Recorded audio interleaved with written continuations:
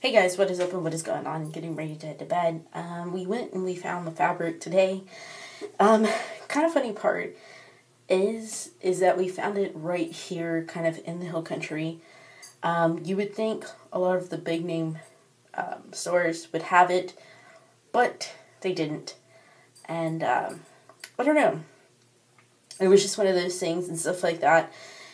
It was a lot more expensive and stuff, because it is a little bit harder to go and get that kind of fabric and all of that fun stuff. And I don't know, just a lot kind of happened at that point, and I don't know, it was just a little weird, I guess, and just a little bit crazy and stuff. After finding the fabric, just kind of going through so many of the different things and stuff like that was, I guess, a little bit crazy and insane, and I don't know. It's just, I guess, one of those things.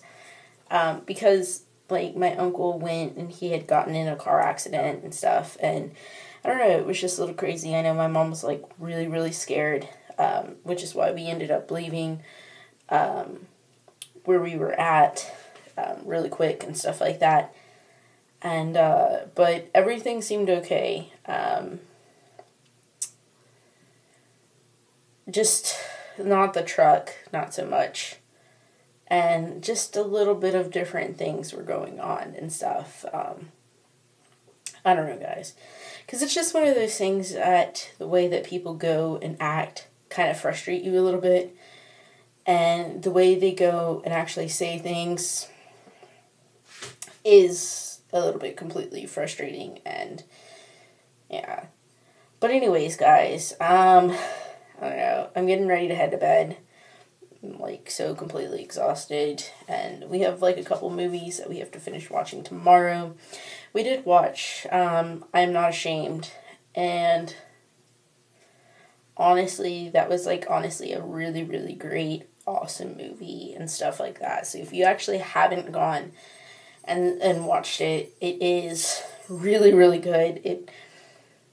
I don't know, it just kind of makes you think and look back at so many different things and a whole bunch of kind of what ifs and stuff. And I don't know, guys, it's just one of those things that you should watch it. And if you actually haven't heard of the Columbine High School, then maybe read up a little bit on that, or, just one of those things. I don't know. It was really good. I would honestly have to say, like, had me in tears, but they kind of find it, like, a lot. I know that a lot of my family finds it a little funny because a lot of movies have me in tears and stuff like that, and it's just, I don't know, it's just one of those things that it happens, and yeah, it just happens. But anyways, guys, I'm going to go and head off to bed. I'm going to see you guys in the morning, so stay beautiful, stay positive, never give up, and always be true you are. Love all you guys so much, and I'll see you guys tomorrow. Good night, guys.